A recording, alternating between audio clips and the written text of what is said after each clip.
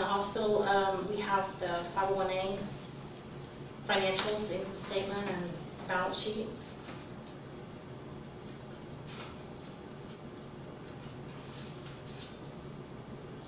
On the income statement for 501A, there's a little bit of a, you know, it's not bad anyway, but there's a little bit of good news. Dr. Vossi, whenever he started practicing, we see Medicare patients, but we can't bill for those patients until he gets his Medicare number. But once he gets his number, we can go back and we can pick up all of the charges from the time that he started practicing, and that income is not accrued in here. So there's, you know, once he gets his Medicare number and we go back and bill, you'll see a month that has a pretty significant jump. And you maybe ask me how much that's going to be, and I don't know that with that.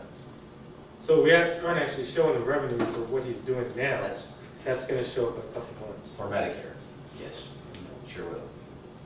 At least we assume it'll be fairly soon. Well, we think it'll be this month because it's, you know, we're waiting on, you know, it's been long enough. We're waiting on the Medicare number right now. Expect process. Yeah, it is.